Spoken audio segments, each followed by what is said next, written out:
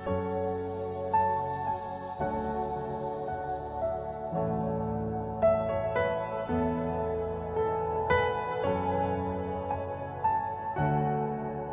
صلی وسلم وبارک علی سیدنا و مولانا محمد وعلی آلہ وصحبہ وبارک وسلم۔ السلام علیکم،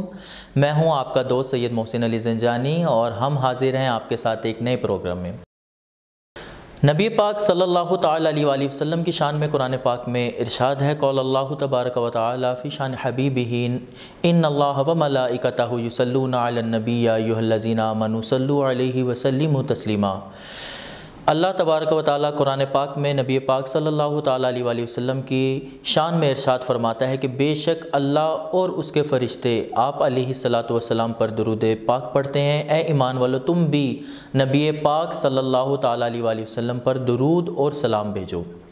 ناظرین، یہاں پر میں آپ کو بتانا چاہوں گا کہ مومنین سے خطاب کیا گیا۔ مومنین یعنی کہ ایمان کی کسوٹی کے اندر رسول اللہ صلی اللہ تعالیٰ علیہ وآلہ وسلم پر درود پاک پڑھنا یہ ہم سب پر قرآن کی روح سے فرض ہے۔ دلائل الخیرات شریف کی حدیث پاک ہے کہ ایک صحابی رسول صلی اللہ تعالیٰ علیہ وآلہ وسلم نبی پاک علیہ الصلاۃ والسلام کی بارگاہ میں حاضر ہوا۔ آپ علیہ الصلاۃ والسلام سے عرض کیا، یا رسول اللہ صلی اللہ تعالیٰ علیہ وآلہ وسلم،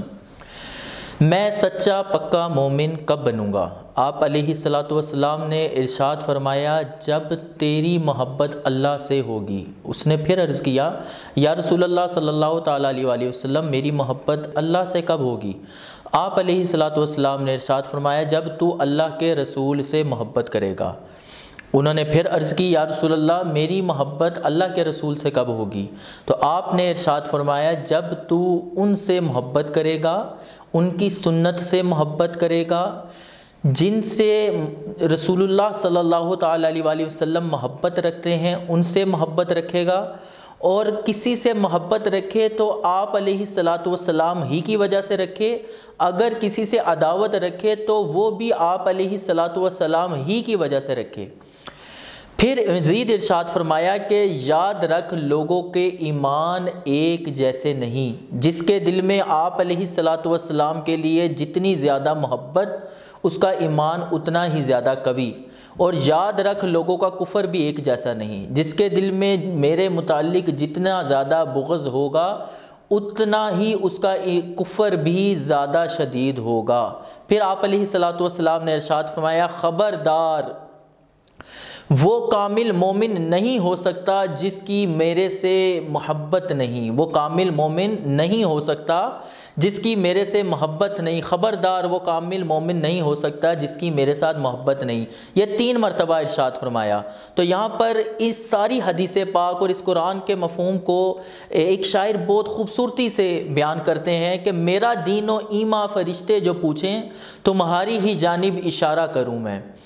یاد رکھیے کہ رسول اللہ صلی اللہ تعالیٰ علیہ وآلہ وسلم سے جو محبت کے تقاضے ہیں، جب تک انسان ان کو پورا نہیں کرتا تب تک رب تعالیٰ کے دیے ہوئے کلام پاک کی برکات جو ہم چاہتے ہیں، ہماری بیماریاں، ہماری پریشانیاں اور ان چیزوں کے جو حالات، جو پیچیدہ حالات ہوتے ہیں، حاسدین کی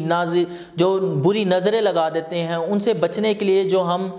آیات کو پڑھتے ہیں، ان وظائف کو پڑھتے ہیں، ان کا حل اسی معنوں میں احسن طریقے سے انسان کو فائدہ دیتا ہے جب رب تعالیٰ کی بتائی ہوئی چیزوں، رسول اللہ صلی اللہ تعالیٰ علیہ وآلہ وسلم کی بتائے ہوئے احکامات کے مطابق ان کے اوپر عمل کیا جائے۔ تو جس کے دل میں حضور علیہ الصلاۃ والسلام کی محبت نہیں، جب رسول اللہ صلی اللہ تعالیٰ علیہ وآلہ وسلم نے یہ ارشاد فرمایا کہ جس کے دل میں میرے لیے محبت نہیں، یاد رکھو اس کا ایمان نہیں، تو جب اس کا ایمان ہی نہیں تو وہ کیسے سوچ سکتا ہے کہ قرآن پاک جو نبی پاک علیہ الصلاۃ والسلام پر نازل کیا گیا اس سے اس طرح کما حقہ فائدہ اٹھایا جائے جو ہم لوگ اپنی پریشانیوں، بیماریوں اور مسائل کے اندر وظائف کی صورت میں حل تلاش کرتے ہیں۔ تو جو میرے بھائی یہ سوچتے ہیں کہ ہم جب وظائف کرتے ہیں یا ہم نے اتنی دیر سے چلے کیے، اس میں قرآن پاک کی آیات پڑھی لیکن ان کے اندر ہمیں اس طرح فائدہ نہیں ہوا جس طرح فائدہ ہونا چاہیے، تو وہ اپنے اعمال کی لازماً شامت لے کے آئیں، ان کے اندر اپنے دل کی طرف توجہ کریں کہ کیا میری محبت آپ علیہ الصلاۃ والسلام سے اس طرح ہے میرے سے کئی لوگ آ کے پوچھتے ہیں کہ زنجانی صاحب ہم اپنے بیٹوں کو یا بچوں کو حافظ بنانا چاہتے ہیں، تو میں سب سے پہلا جو ان کو جواب دیتا ہوں، میرا وہ جواب یہ ہوتا ہے کہ بھائی سب سے پہلے رسول اللہ صلی اللہ تعالیٰ علیہ وآلہ وسلم کی محبت کا حافظ بنائیں، اس کے بعد اس قرآن کا حافظ بنائیں جو ان کے اوپر نازل ہوا تھا۔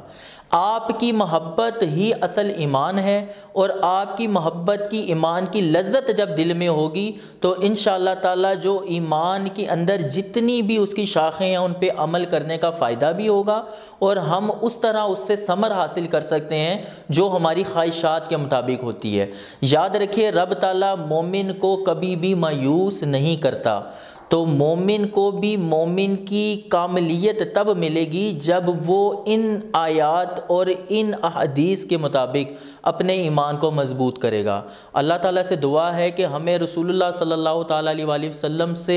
خالصتاً محبت کرنے کی توفیق عطا فرمائے، جو محبت ہمارے اصحاب نے کی۔ ان کو ہر وقت فکر ہوتی تھی کہ